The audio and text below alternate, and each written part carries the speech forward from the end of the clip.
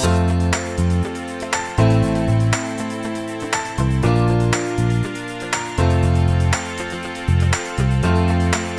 afternoon, good morning, CIU Nations, the CIU podcast, Nevada Nation, wherever you are, whether it's at night or during the day, our listener, YouTuber, we are very happy to be back. And I'm here today with Professor Chris Kempson. Welcome, Professor.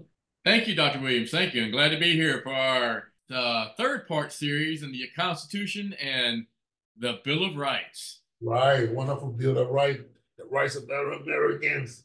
We travel to different countries, we take our right to off the flag. I'm here, I'm going to plant my flag in which country? Indonesia. And you got to follow what I said because I am an American. I got freedom of expression and how to live, how to sell your food, how to cook your food, and how to listen to me tell you what you should do. Anyway, this country have their own law. So let's go back to our fundamental. We talked about the first one. We went through the First Amendment. Today we'll cover the Second Amendment and the third. Whether it's one or two podcasts we'll do today, the series, but a series of 2 or 3, covering the right to bear arms, the Second Amendment, which has 2 parts: militia and individual right to protect himself. And then we'll talk about the Third Amendment of squatters. Often not been done today, but often done during the wartime. But we'll try to cover them the best we can. And as I'm the moderator, as usual, and I'm here with Professor Kempson, and he's going to go through those parts gradually with us. And if I need to jump in, we'll keep talking, but primarily he has the floor. So, Professor Kempson, we know this being in the news, it's been pursuing. People say, well, this wasn't what they intended. We don't have this today. Why do we have to be extreme? There's so many killings. We got gangsters. We got so many people, all over the place that, it's becoming very dangerous to go out. Sometimes you're at the theater, somebody's shooting at you. You're at Walmart, somebody's shooting at you. And the serious thing happening in Texas and many different parts of the states, whether it's Las Vegas, people watching concert, and this guy is shooting at them. And AK-47, all of these things have come into play.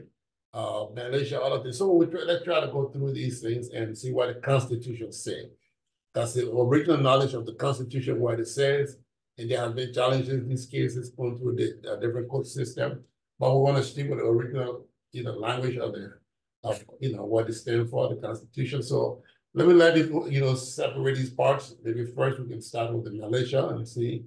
And then, of course, we can go to the other part. But you decide how you want to go. So I give you the floor. Go ahead. See how you're listening to a podcast. Dr. Williams should not keep talking. Let us not give it to Professor Kempson to give us some explanation. Okay? Go ahead, Professor. So, good morning and good afternoon, or good day or good evening to our listeners. I would call myself a moderate originalist when it comes to constitutional law. And in looking at that, the Second Amendment is most people know this is my right. This is to protect my guns. Well, that's true, but it's a little more in depth and a little more involved than that. So the Second Amendment has 2 main clauses: what we call the militia clause, and plain language, a well-regulated militia being necessary to the security of a free state. So again, when this was written, we had to have that militia to protect the individuals, to protect our form of government from tyranny. So that basically emphasizes the importance of the well-regulated militia for the security of a free state. That's important, a free state. It acknowledges the role of an organized military force in maintaining the security and liberty of a nation. So not just our own personal individual liberties, but the security of the nation overall. Which is crucial, which is why the founding fathers, put that in there as the Second Amendment. The second half of that, the right to bear arms clause. And it's very simple, very succinct language. The right of the people to keep and bear arms shall not be infringed. And as an originalist looking at that, basically that part affirms the right of people to keep and bear arms. It doesn't say what type of arms. It doesn't say how many. It just simply, in simple, plain language, the right of people to keep and bear arms. And that particular sentence has been a subject of debate, legal interpretation, congressional hearings, arguments left and right, discourse left and right. Through the years, ever since the Constitution was drafted, what does this mean? Well, so that's why we have the rule of law. That's why we have a legislature who takes that and crafts laws around that as the will of the people, being the governed. And then the judiciary branch taking that law and saying, is this good law or is this bad law? Yeah, when go back to the militia, we know founding fathers at the time, we had, well, the country was in settle, so people, young men would volunteer to go to war and defend the country, protect the state. And so, again, we said regulated. We, of course, didn't mean you should have splinter group, going in the bushes and coming together. So we have militia group and nobody do what they're doing. And they can always butch on other people's property in the farm area, part of the country. And they just show up and take over people's things like the kings used to do in those days in England. That's not regulated. That's not, what we're talking about. They can bear arms, but that's different from what it was at the time. People volunteered to protect the country or not to come together as groups that are not regulated and just, go all out and set up their own laws and do their own thing. But that is not actually being practiced today, right? Generally, we don't have that militia regular issue because we got organized army and we got, reserve and other things, different security system, police, other things that actually protect, that are entrusted to protect the country and things. But still, if a state decide to have that or forbid that and regulate that, that's in the Constitution as well. Now, when we talk about it, you're right, because they actually say, what happens if he's mentally retired and he has mental problems? Should he bear arms? What happens if it's an AK-47 and he's just killing people? It's supposed to be for self-defense. It's supposed to be for protection of your family, of yourself.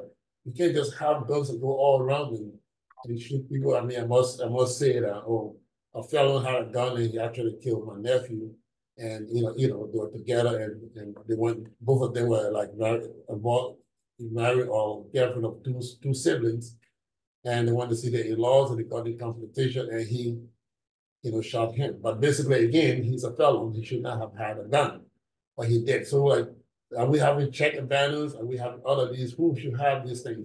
So all of these things to have a congressional hearing, like you said, and all kinds of opinion rating, and the state, New York will pass a law, and the code is stricken down. California and other places, Illinois, and all of them trying to like see how they can circumvent the Constitution to protect, to prevent people from having arms or a second term. But again, like you said, it's in clear language, right? It's clearly stated the right to bear arms. So I don't know how, with such a plain language, how do you try to circumvent it? I mean, there could be an amendment, there could be other things that can be done if this, Congress so desire. If they so desire, and it can pass the amendment regulation, other things, but as it stands right now, it's troubling when these laws are being attacked. But anyway, go ahead, let me let you jump in, and you can. Well, absolutely. So when you talk about gun control and how gun control is done, the old the saying, guns don't kill people, people kill people. Well, so people, the will of the governed, as I mentioned, the legislature crafts the laws that are supposed to be the will of the people, the will of the governed. How do you protect a society? Well, then obviously they're, the founding fathers intended for military security forces, those people obviously to have arms. And you mentioned that felons. Okay, well that's a legal or regulatory requirement that the legislature is crafted, saying, okay, there are certain classifications of people that really should not have firearms because they present a danger to society as a whole. So how do we do this? And so those regulations are meant for public safety overall. And then, when you take the living Constitution view versus the originalist view and look at that, well, obviously the founding fathers could not have envisioned person having psychiatric or mental health problems having firearms. It just wasn't a concept back then. So the Constitution has to be that living document of taking into account, look, we understand we had the legislative body, the legislative body being the will of the people, as society adapts and changes, okay, now we're going to grow and that law should grow with it. So again, taking what the framers intended versus societal's views and balancing that and then on the scales of justice where obviously the judicial branch comes in under the rule of law with the scales of justice. What is fair? What is justice in this? So what should the law be? And when you come to CIU, you come to CIU Berkeley College of Law, you definitely understand more in-depth or possess more in-depth knowledge of this subject. We discuss it well in our constitution class, course, and so you visit us. We see that in this struggle has been happening for long, like Professor Kempson said. We have the executive branch in the past and the executive order that said different things. And of course, that's not what Congress will say. And so what happened with the court? The court will strike it down, and there we go. So are they being political, or are they truly following the Constitution? Are they trying to protect the rights of others, or are they trying to protect the vote to follow the regulation of what is set out in the Constitution? All of these things are explained in our course. When you come out there, you come to our university, and so we encourage you to come by, like our videos and keep visiting us and listening to us. But these are series to give you, to whet your appetite and tell you, these matters, they're serious. Whether you want to become a lawyer or not, it's good to know your rights, to know how the country is regulated. And when you hear people having a discussion, you can say something about it. You know what to say. You're just not having a blind conversation, or just sitting there out there and listening to other people like, you guys got so much knowledge, but maybe everything the same is wrong. You want to know, you started, and you can always defend yourself. Or again, studying law, it gives you a lot of other opportunities. It gives a broad scope of knowledge for you. But this aspect of what we're learning, the constitutional series, it's been very interesting. We keep at it, right, Professor Kempson? We got the next one to visit in the next series. Absolutely. And to close out, or to go along with the Second Amendment, is the Third Amendment, which is a very simple amendment. No soldier shall in time of peace be quartered in any house without the consent of the owner, nor in time of war, but in a manner prescribed by law. So basically, again, to protect that individual freedom, it was to prevent the government from forcing soldiers basically into private homes during peacetime without the owner's consent. So again, the castle doctrine, the home is your castle. It's sacrosanct. It's an individual right and a individual liberty that's protected by the Constitution. I mean, correct. So the Constitution said that clearly because it was being practiced by the king of in England. It was being done. So you just can come anytime, pay your taxes, break your house down, do anything you want to do. And your wife would be on the floor crawling on it, please help me. No, our Constitution say that's barbaric. We don't practice that in the United States of America. We done. It's the will of the people, the free will. We got a Constitution. You can't do that during peacetime to go harass people because you're in the military. The military is there to protect the country and the people, but not to create,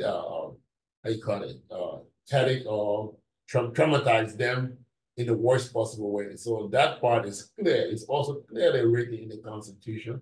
There's no other way you can interpret it. You can't just go to people's homes and kick them out and say, I'm a soldier, so I'm going to live here for now. You go find your own house. No, we got to respect the castle of people. Right. We are not a military regime. We are not a militarily controlled government. Republic.